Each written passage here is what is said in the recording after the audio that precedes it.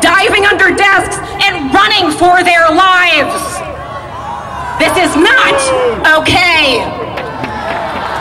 As a mom, I live in fear of a text from my child saying, "Mom, I love you.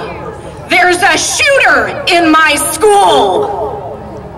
No one should ever write or receive that message. We want change and we want it now. Consider these numbers: 96 Americans shot and killed every day, 7 of those children and teens. And if you're a person of color, you are 10 times more likely to be shot and killed. More than 80,000 young women, men, and children who are shot each year and survive. Their lives forever changed.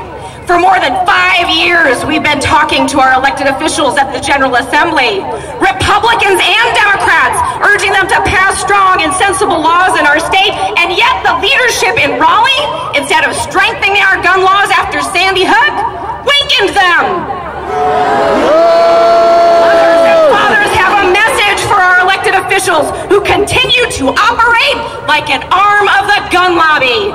We will not send our children into harm's way for you who are too scared or too unwilling or too greedy to stand up for what is right. Your willful obstruction of safer laws put a target on the backs of our kids, and now we are going to target you with our votes. Ignore the overwhelming research that stronger laws prevent these shootings from happening in the first place, we're gonna vote you out.